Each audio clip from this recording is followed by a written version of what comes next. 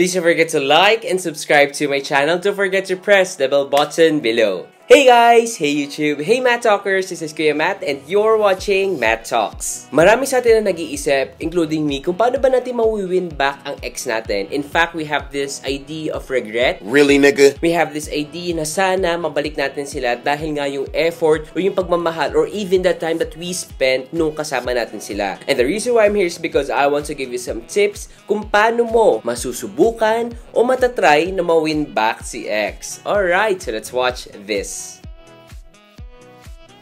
Number 1, tanggapin mo ang pagkakamali mo lalo na kung ikaw ang nagsimula ng gulo. Karamihan sa atin, the reason why na hindi natin na-win back si ex or the reason why na hindi nag-work out yung relationship is because hindi natin kayang tanggapin kung tayo ang nagkamali. Hindi natin kayang tanggapin na tayo ang may fault. Hindi natin kayang tanggapin dahil may ego tayo. Tanggalin mo yung ego, tanggalin mo yung pride, lalo na when it comes to relationship. Dapat, pagdating sa relasyon, hindi kayo nagpapataasan ng yabang. Rather, dapat matuto kayo magpakumbaba, matuto kayong tanggapin kung sino ba talaga ang nagkamali. At kung ikaw ang nagkamali, humingi ka ng tawad at huwag mo nang ulitin. Kung siya naman ang nagkamali, tanggapin mo at patawarin mo siya. Pangalawa, huwag kayong magsisihan. Isa sa dahilan kung bakit hindi nag-workout ang isang relationship or kung bakit hindi mo ma-win back si ex, nagsisisihan kayo. Nagsisisihan kayo kung sino ba ang tama, kung sino ba ang mali, kung sino ba dapat ang sisihin, kung bakit ganito ang nangyari sa isang relationship. Dapat hindi nyo sinisisi ang isa't isa. Katulad nga sinabi ko sa number 1, dapat matuto kayong magpakumbaba at humingi ng tawad sa isa't isa. You know, a relationship kasi, it's not who is good,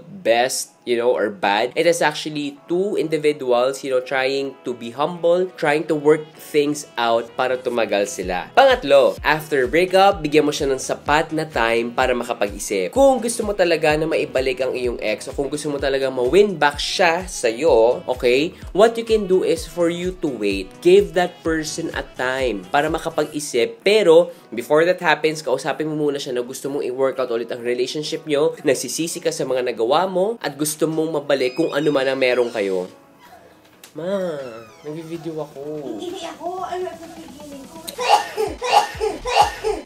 Pang-apat, patunayan mo na nagbago ka na. Pag sinabi mong patunayan kung nagbago ka na, ang ibig sabihin nito ay dapat ikaw, hindi lang through words mo sinasabi, ay nagbago na ako, ay hindi, kaya ko nang gawin yung best for you. Hindi ganun yun. Pag sinabi mong nagbago ka, it must show in your action. Gawin mo sa gawa, wag puro salita. Dahil pag ginawa mo to sa gawa, you're actually providing results. You're actually providing an outcome na doon sa pinangako mo na gusto mong magbago para sa kanya, lahat gagawin mo para lang mapatunayan na nagbago ka. Panglima, na alam ko ang pinaka-importante sa lahat, dapat hindi nawawala ang inyong pagkakaibigan. Tama ka dyan. No matter what happened, no matter na kahit sobrang nasaktan ka o sobrang mo siyang sinaktan, kahit na mag-workout lahat or hindi, dapat both of you will remain friends. Though, I must say, in a way, na kahit subukan mo maging magkaibigan kayo o kahit maging magkaibigan na kayo, ang mangyayari dyan ay syempre, magkakaroon pa rin ng distance between the both of you. But anong reason, anong sense kung bakit pa kayo dapat maging magkaibigan? That is because there is forgiveness. That is because gusto mong i-work out pa din kahit kung ano yung meron na lang kayo. And who knows, maybe in the future, magkabalikan kayo, but maybe not now. Anyhow, I hope may natutunan kayo sa video na to. Again, guys, please don't forget to like and subscribe to my channel. Don't forget to press the bell button below. Thank you for watching this video.